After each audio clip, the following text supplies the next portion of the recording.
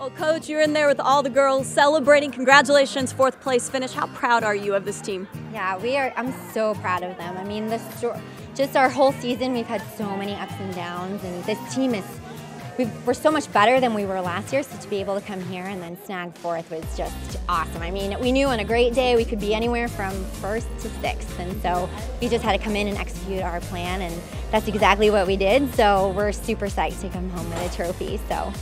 And you were at the starting line before the race, having some special moments with some of the girls. What was your message to them before this one? It really was just, today's our day. Like, go do it for each other. That's kind of been our message this whole time, is that this really is truly a team. Like, you just go out there and run for each other. So you know that when you're hurting, like in the middle of the race, you're going to do it because you know that your teammates are doing it. And so that was really the message today. And with that gust of wind that came through, it's like, whoa, let's just go have fun.